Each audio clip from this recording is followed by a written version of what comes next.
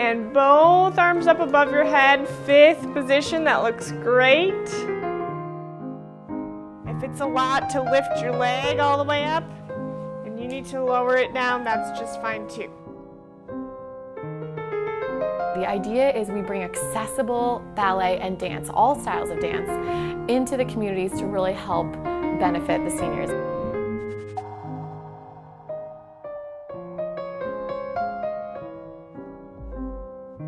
I started doing a lot of research about all of the things that we could help older adults to achieve, like better posture and balance and range of motion and fall prevention, but how can we make it more fun and engaging through using ballet? My expertise, my passion, and so I started this program, Vitality in Motion, to really help our older adults to live a better life, but through dancing.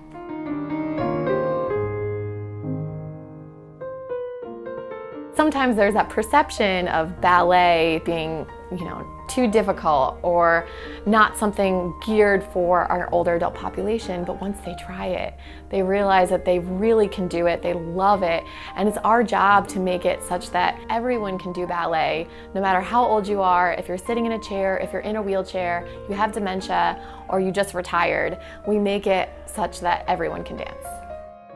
Right foot in and 3. People feel really stiff as they get older and things get kind of tight and a little bit sore. And so when they do a dance class, they are really moving and stretching their whole body. So by the end of the class, they usually feel a lot more limber and looser.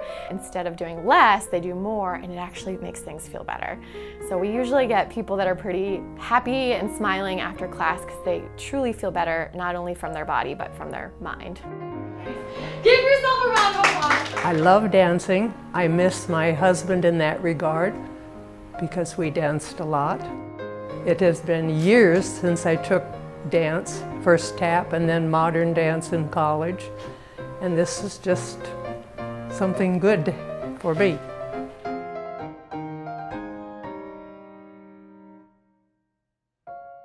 I think that we're blessed with Barrett. I look forward to seeing her twice a month, and I especially enjoy her dancing, and it almost always makes me cry. It's beautiful. It makes me feel really good because I feel like that's a gift that I can bring that enriches their lives.